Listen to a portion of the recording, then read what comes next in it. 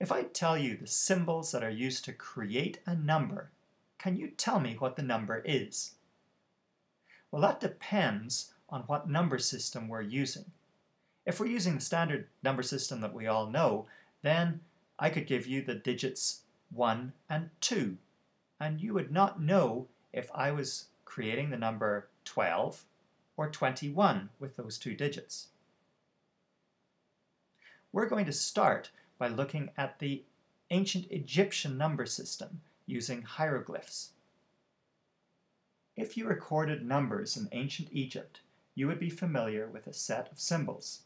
This number is 1,333,335. Here it is engraved.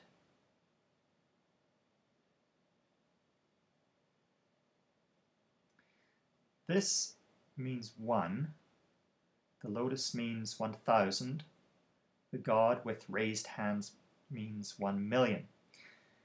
We use the symbols 1 to describe 1, 1,000, and 1,000,000.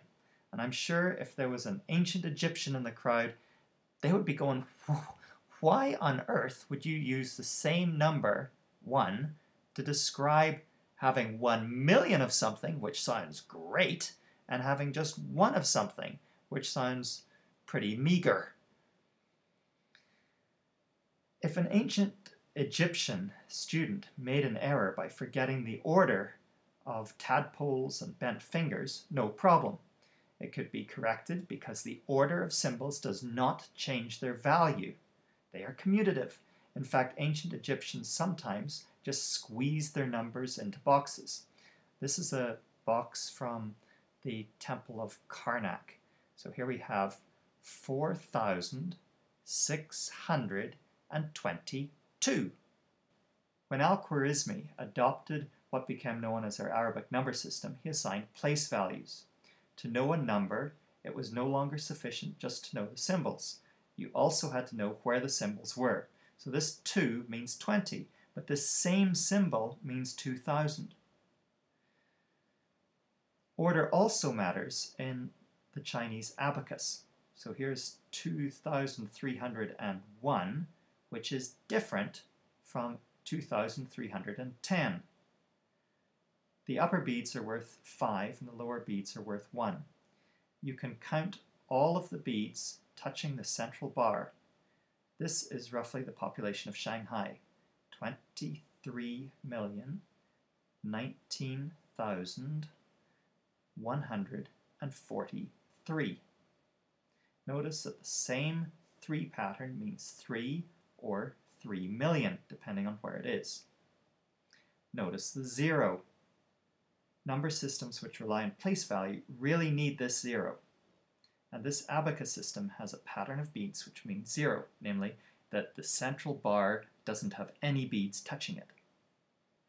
Maria Montessori used manipulatives to teach mathematics to children. Does her number system use place value like a Chinese abacus? Or in this respect, is it more similar to the ancient Egyptian number system? The first clue is that, like the ancient Egyptian number system, it lacks a symbol for 0. The second clue is that, like the ancient Egyptian number system, you could drop all the blocks and someone could still figure out what number you had built. So here I've scrambled them all. Can you figure out what number I had built? Of course you can. The number is 2,397.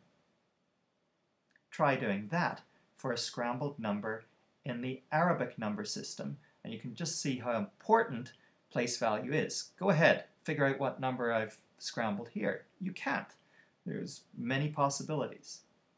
Roman numerals, like the number on this entrance gate to the Colosseum, lack a 0. And they could usually be picked up and reassembled if they got scrambled, but not always. I'll leave that for you to ponder.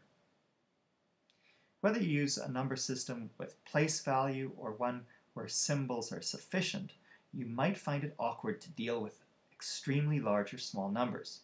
This is the mass of the sun in kilograms. Is this symbol important here? No, of course it's not. This is like throwing a chicken at the sun.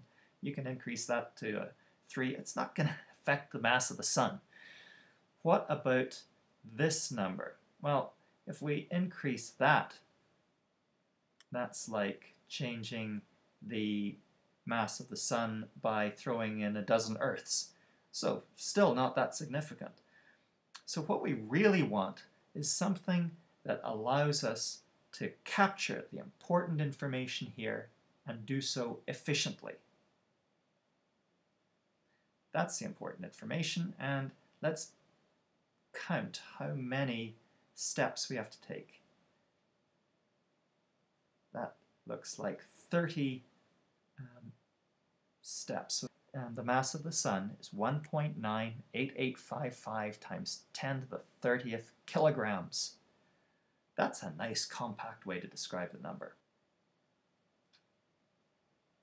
The Babylonian number system is the last that we're going to look at. We're going to look at a single number here. It might look like three different numbers, but it's actually a single number. Those are three symbols: the symbol for 20, the symbol for 38, and the symbol for 21. The 20 is in the what we would think of as the hundreds position. The 38 is in the tens position, and the 21 is in the ones position. But the Babylonians did not use base 10. Instead, they used base 60. So that 38 is not in the tens position, it's in the 60s position. And the 20 is not in the 10 times 10 position, it's in the 60 times 60 position.